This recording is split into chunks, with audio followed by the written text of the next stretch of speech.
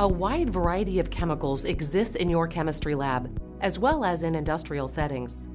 Proper use of the chemicals is necessary for them to react as expected, rather than creating hazardous situations such as fires or explosions. In this video, you will learn how to handle and store the chemicals properly and interpret chemical labels. In the lab, you need to be familiar with the chemicals you are using and handle them safely. Always wear appropriate PPE in the lab while handling chemicals. Address any specific precautions that are necessary for the chemicals you are using. Do not take chemicals out of the lab space. A common concern with handling chemicals is contamination. Having unexpected chemicals in a reagent bottle can lead to unsuccessful experiments and unsafe situations. To avoid contamination, never return chemicals to the reagent bottles after removing them. Instead, check if someone else could use the chemical or dispose of the chemical properly. To further avoid contamination, do not use lab implements, such as spatulas, in different reagent bottles without cleaning the implement between uses.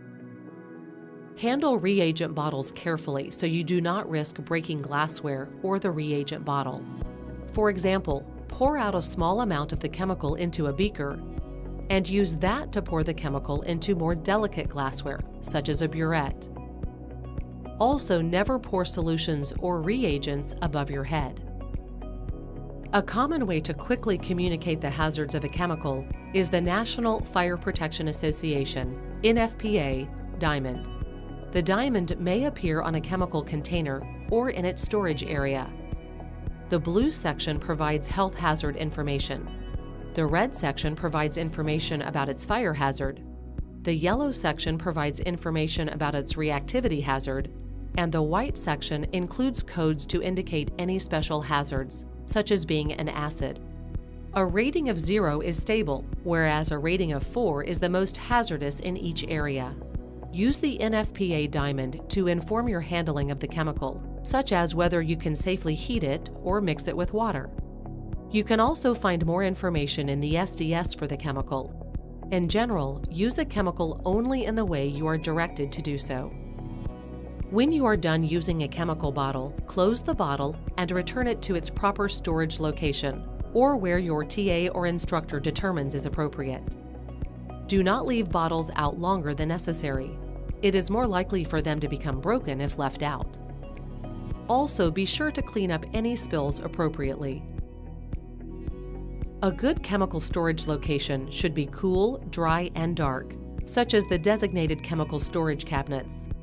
Leave cabinet doors closed. Storage cabinets are designed to contain any spills or even explosions, but only when the doors are closed. The cabinets also should be labeled by type of chemical, so that incompatible chemicals are not stored together. Do not use a fume hood for long-term storage of chemicals. If you have any question about the proper storage location, check with your instructor. Make sure that you are familiar with the storage options in the lab and that you know where each chemical belongs. You should also know where you can get more of the reagents if supplies run out. If you need chemicals from a stockroom, retrieve them yourself. Do not use students to retrieve chemicals unless otherwise told to do so by an instructor or coordinator. Whenever opening a new reagent bottle, make sure to write the date of opening on the bottle to keep track of how long it can be used. Summary: make sure you are informed about the chemicals you are using and prepared with PPE to handle them properly. Do not return any chemical to the reagent bottle after removing it, or use the same lab implements with multiple chemicals. Pour liquid into a beaker to avoid dangerous situations with large reagent bottles. Become familiar with the NFPA labels to quickly assess the hazards of chemicals. Return chemical reagent bottles to the instructed location. Keep doors to chemical storage closed. Store chemicals in dry, cool places properly labeled by hazard type.